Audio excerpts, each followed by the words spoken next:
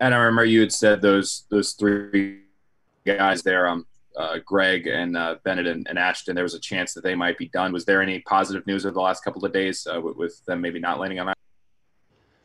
Uh, Not really.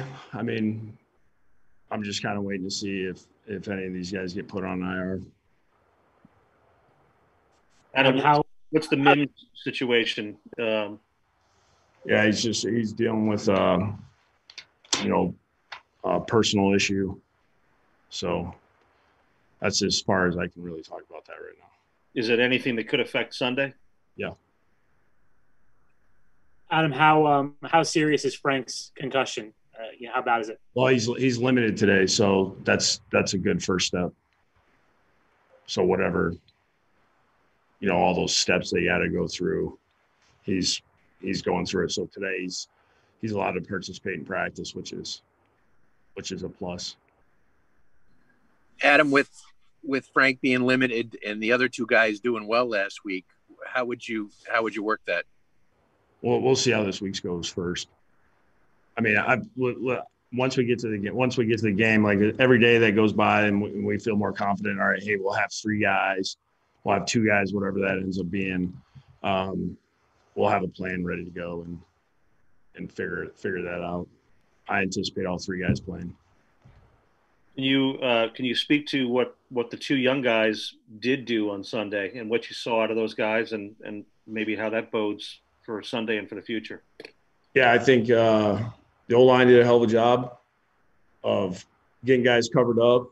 I think the way our run game was set up, I thought it was really – they had some legit big holes to run through. They did a good job of hitting them. They did a good job of protecting the football. It was good to see those guys step in there and get the amount of carries that they did and do as well as they did. I think it was, Josh was pulling double duty because he was trying to still help on special teams because we've lost, losing Ashton and losing Josh or Bennett Jackson. It was hard for us to get those guys completely off of all the special team stuff.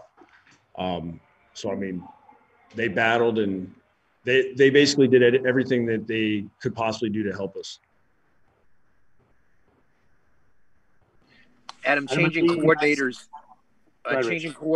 at midstream. How does that? Just talk about the logistics of that and how does that impact you? Will you now have some sort of role on defense to help Frank along a little bit? Yeah, Frank has been in this league for a long time. He's done this job before. That side of the ball, they're really well organized as far as who does what. And, they had to make a couple adjustments as far as, job duties and things like that. But, I'm going to do whatever they need me to do to help them. We talked about that, early on in the week.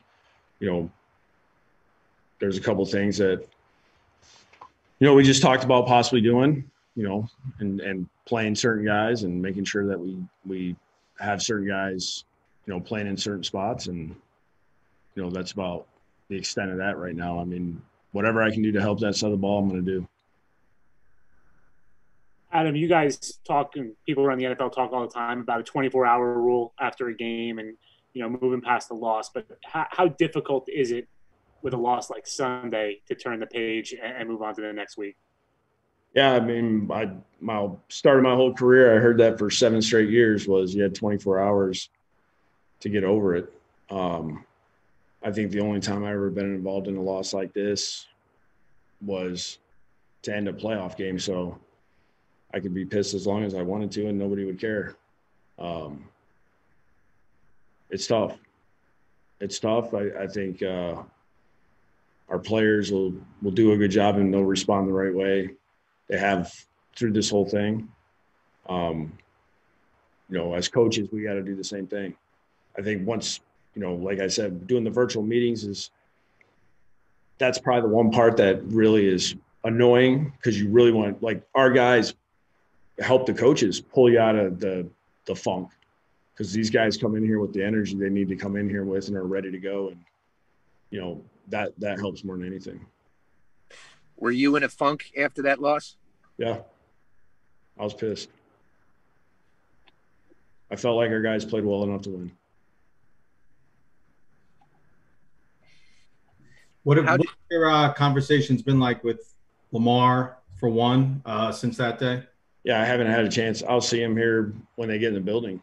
You know, I didn't have meetings with those guys on Monday or Tuesday this week. I just felt like it was best after what happened at the end of the game I talked to a few guys. I'm confident Lamar will bounce back. He's a strong kid. That's all he's done all year. He's a fighter. He didn't get to this place and end up starting on this team because he wasn't mentally tough. Just real quick, I know you can't go into specifics on it, but just real quick going back to the Mims thing. You said there's a chance he's out on Sunday. Yeah, there is. There is. Adam, is he in a situation where he's not in the COVID protocol right now? That's possible.